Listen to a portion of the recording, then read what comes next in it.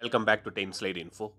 INS Vikrant, which is India's first indigenous aircraft carrier, is undergoing the last phase of aviation trials, and it has made a good progress with the naval variant of the light combat aircraft landing on its deck successfully for the first time. During the maiden landing time, the aircraft carrier was sailing through the Arabian Sea.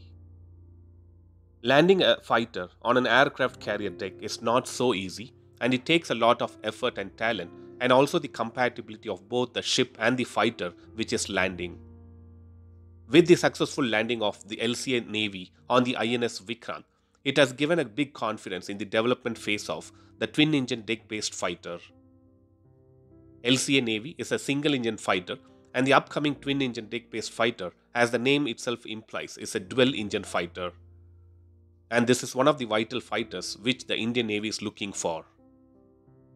The main reason for reducing the count of the carrier-borne fighter deals from 57 to 26 is to support this indigenous fighter.